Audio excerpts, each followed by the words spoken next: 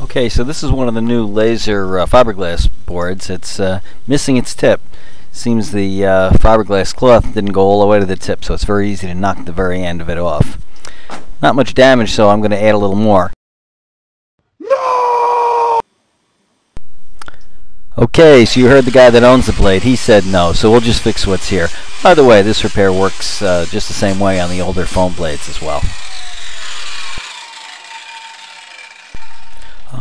Okay, so we're just grinding away on both sides for a place for the fiberglass cloth to land, have a little grip area, and this is what it looks like here. A woodworker would call this a scarf joint.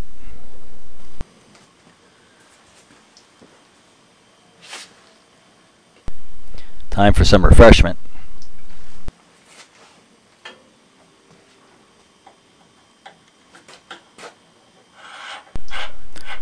Just a matter of cutting up a bunch of little fiberglass triangles now.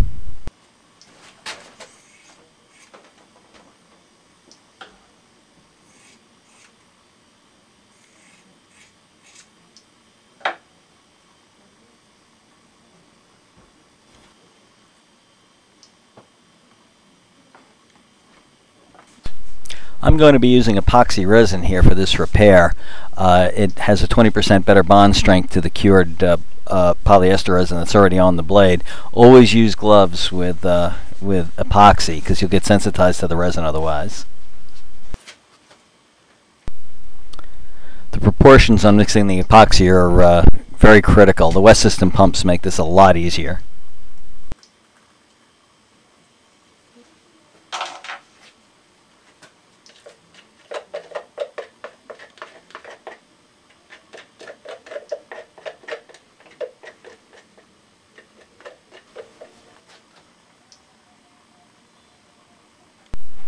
I like to paint the epoxy on the surface and then put the dry laminates into it.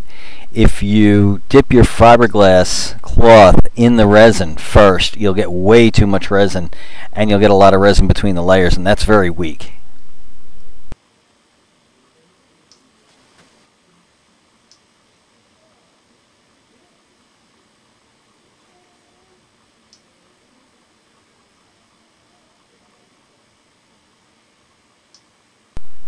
I'm just using a disposable acid brush to work the resin up between the layers.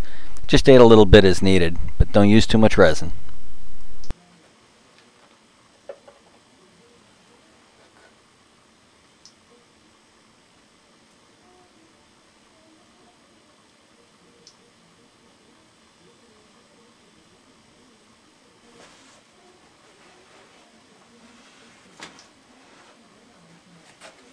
I'm going to flip it over now and do the other side. It's always best to do everything in one layup if you can, less bonding between dried layers.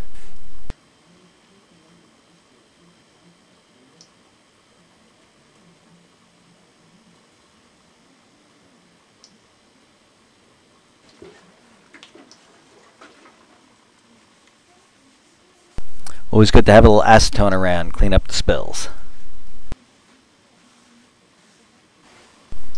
Always keep a little beer around too. Just run the fiberglass over, don't worry about the shape too much, just let it cure. While it's curing, I found a little picture on the internet that I sent to the owner of this blade, told him how the progress is coming along. Now I rough trimmed this thing with a hacksaw. Unfortunately the camera battery ran out, so I didn't catch that. But we're going to shape it a little more with an orbital sander and 80 grit sandpaper.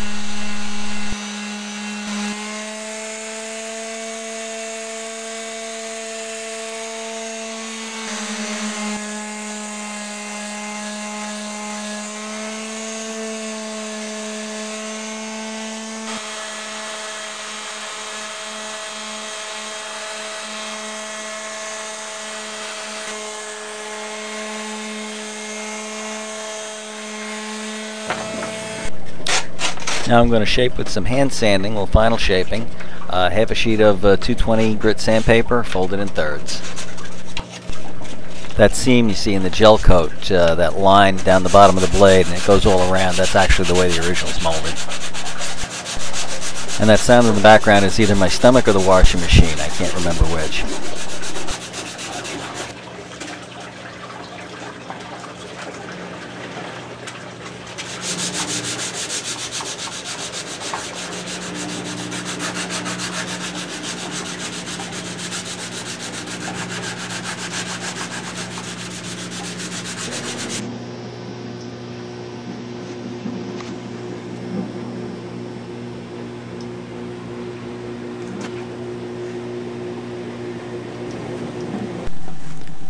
Okay, this is cured for a week now, and I'm going to wipe it down with acetone.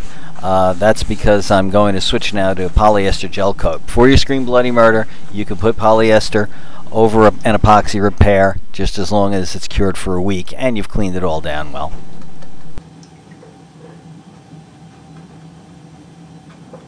This is going to wind up with a total of 3 coats of white gel coat.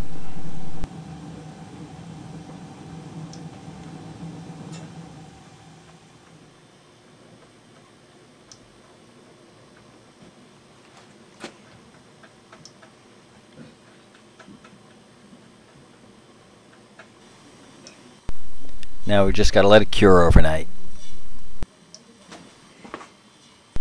Back to the 220 grit. This time I'm going to make a sanding block by wrapping it around a small piece of wood.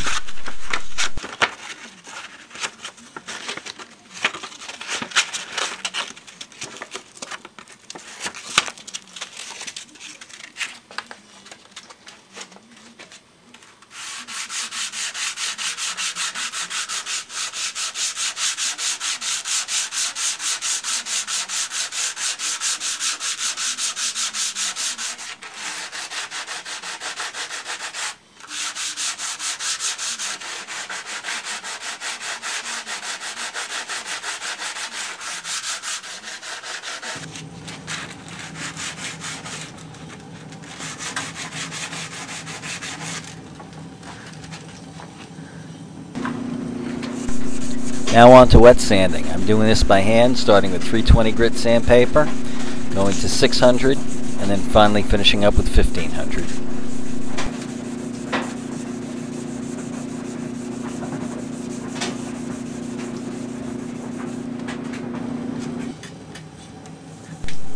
The 1500 hardly makes any noise, doesn't feel like it's cutting, but it's definitely taking all the deep scratches out. Final stage is buffing. Little fiberglass rubbing compound, followed up with a random orbit buffer.